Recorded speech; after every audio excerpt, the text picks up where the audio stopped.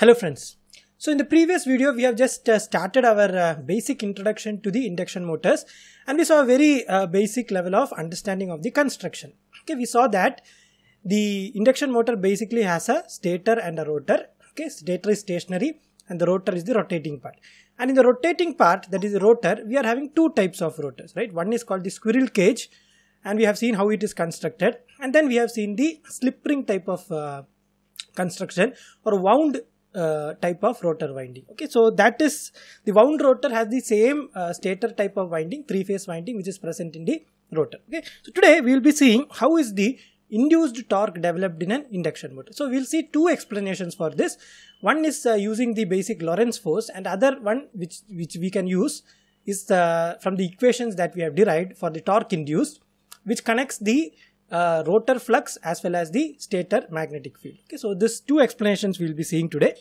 So for example, let us have a rotor structure here now. Okay, so I am just drawing the rotor structure now.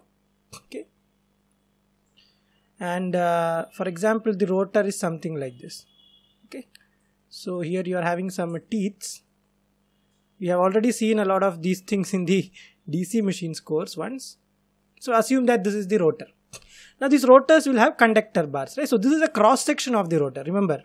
Okay, so the rotor will actually three-dimensionally extend to the both sides. We are just taking a cross section of the rotor. So that is why these conductors you are having a this circular type. So this is the cross section of the rotor. Now let us say that you are having, I have not drawn the stator here, but assume that there is a stator also, and that stator, now in the stator three-phase windings, you are giving three-phase electrical power. Therefore, what do you get? You get a rotating magnetic field. Now let us assume that the rotating magnetic field is something like this. I am just drawing it like this, so you get a feel that the rotating magnetic field exists in this space. Okay, and it has a direction like this. Okay, so the rotating magnetic field has a direction like this. Let us call it as Bs, and it is rotating in the counterclockwise direction at what speed? Synchronous speed. So this is the omega synchronous.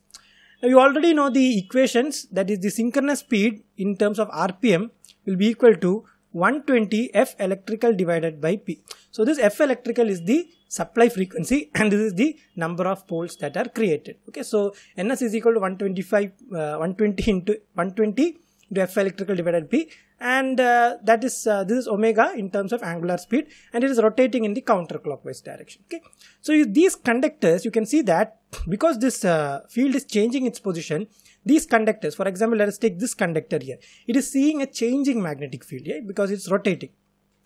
Because this sees a changing magnetic field, an EMF will be induced, right? See, what do you need for EMF? You either need a spatially changing magnetic field, or you need an flux which is changing with respect to time. So in a transformer, EMF is induced due to changing with respect to time.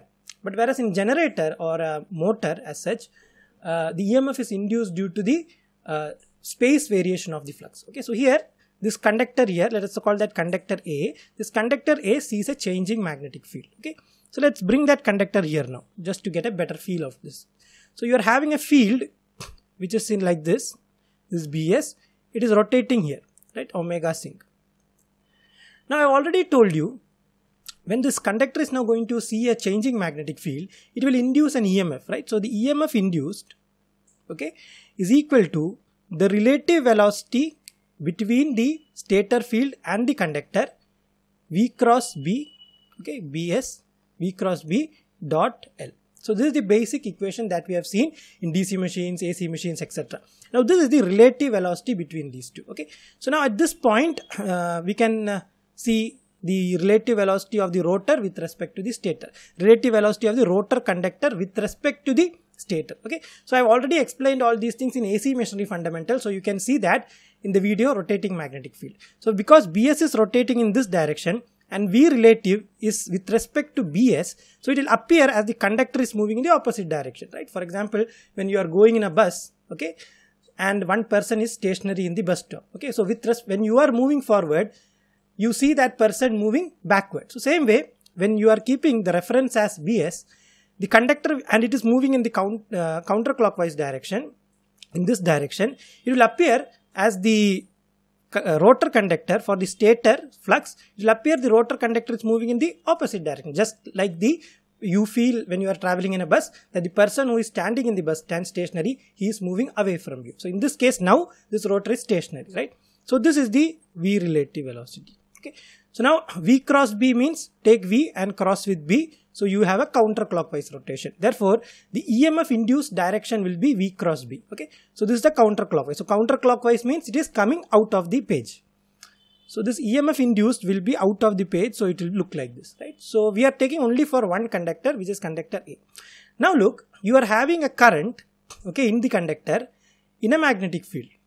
Now when you are having a current in a magnetic field, you will have a force, right? And that force is called Lorentz force. And that force direction is proportional to I cross B, right? That is proportional to I cross B. These are basic DC, any machine fundamentals, okay?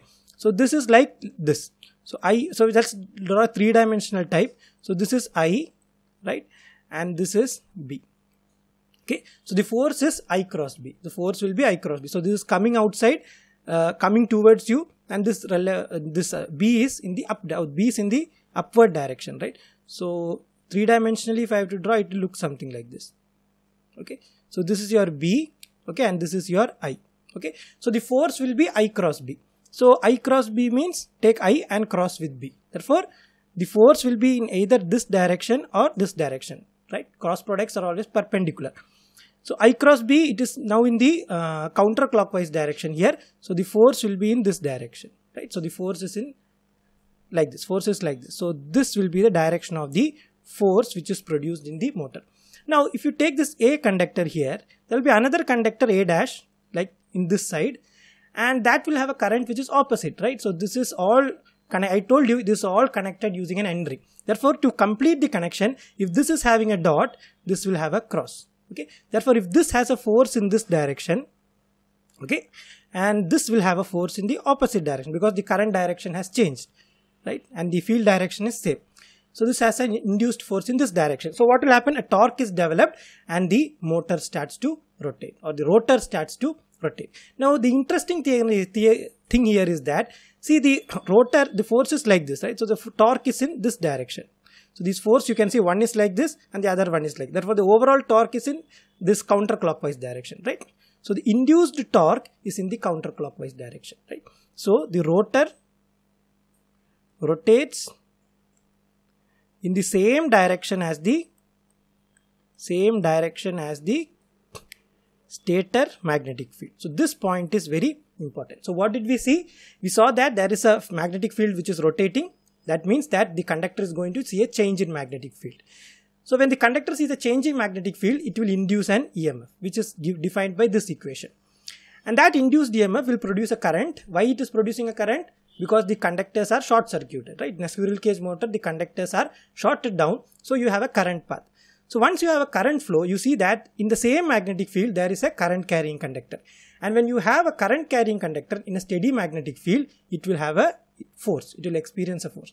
And we found out that the force is in this direction for one conductor, and the direct opposite conductor, the force will be in the other direction. So every conductor here will experience a force, right? So one force will be like this, another force will be like this, right?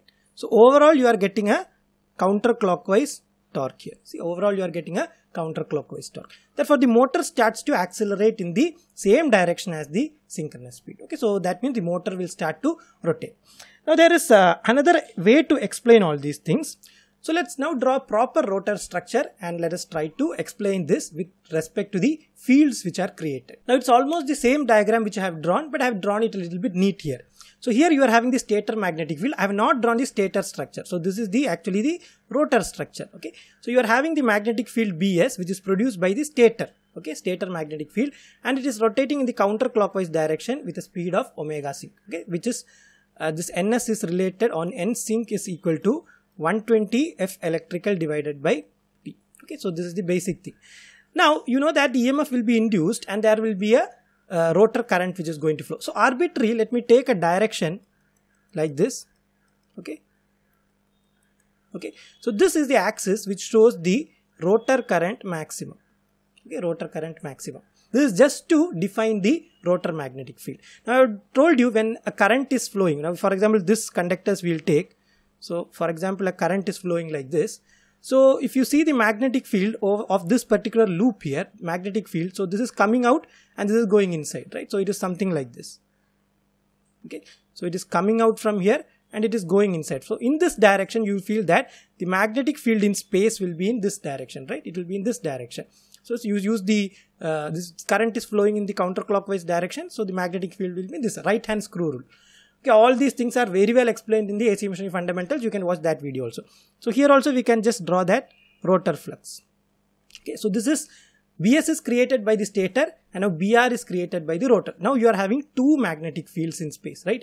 And when you have two magnetic fields in space, the induced torque we have seen that is equal to K into Br cross Bs.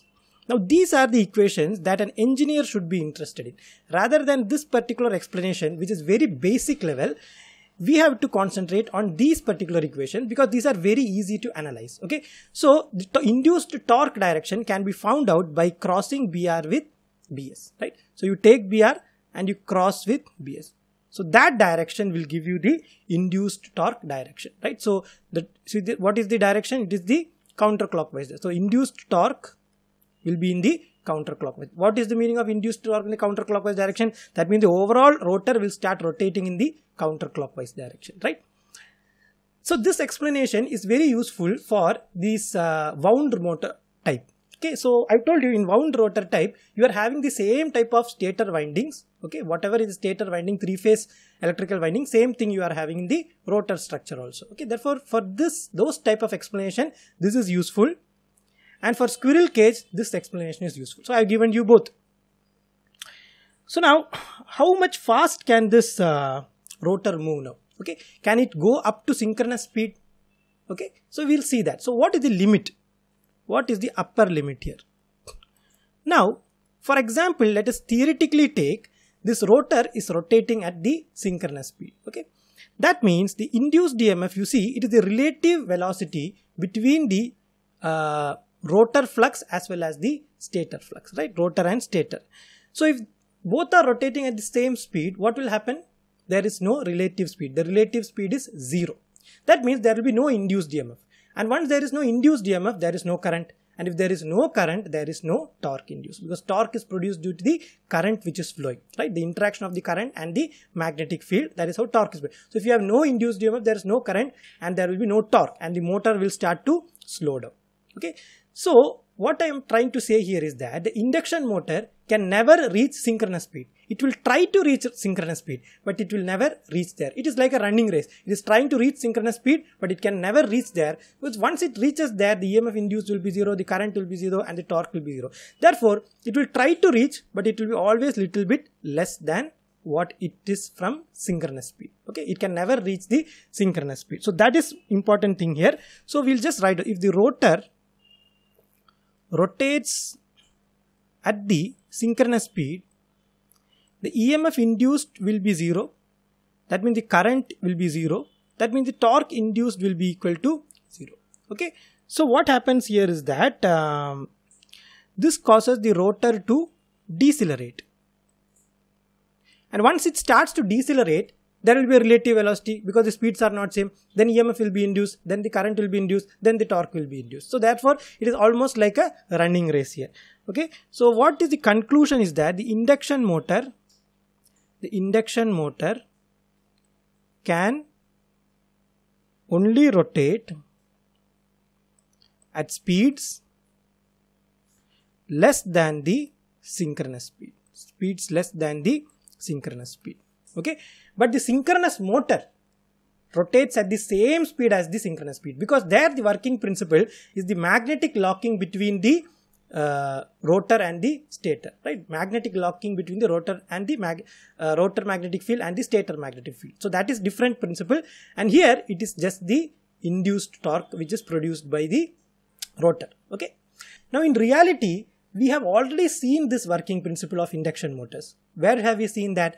When I told you about the starting methods of the synchronous motor, remember that one of the methods was using amortisseur windings, right? So what was an amortisseur winding? You have the stator structure like this, and then the rotor structure was something like this, right? And I told you the synchronous motor is not a self-starting motor. So what did we do? We placed some conductors here like this, which is called amortisseur windings. And I told you this amortisseur winding will bring the rotor to enough speed to get the magnetic locking, right? So you start the motor, okay, and because of this action what we discussed here, the motor will come up to speed, and once it comes to speed, we turn on the DC supply, and this will become a magnet very fast, and then there's a magnetic locking between the stator magnetic field and the rotor magnetic field, right? So that is how the synchronous motor works. So in that time, I didn't tell you that that was the working principle of the induction motor, but see, that process is so efficient that you can design an entire motor out of it, right? So this is the way torque is induced in an induction motor. Now I have told you that this synchronous, the motor can rotate at speeds only less than the synchronous speed, okay? So this brings a new concept which is called slip, okay? The difference between the speeds between the synchronous speed and the rotor speed is called slip speed. That we will see in the next video, okay? So I hope you have understood this video. I'll see you in the next video. Thank you. Now that the video is over, please stay with me for 30 more seconds. Now the vision of this channel is to create a repository of good quality videos with crystal clear explanation regarding various topics related to electrical engineering. Now if you want to help me spread the word, please share this video with anyone interested in these topics. The second thing is that for me, education is a two-way process. Therefore, if you have any doubts or suggestions regarding any of the videos or regarding the channel, please put them in the comments below. We can have a healthy discussion, and that way we can build a strong community of electrical engineers. So that's it for today's video. So till I see you in the next time, it's me Varun signing off, and have a great day. Thank you.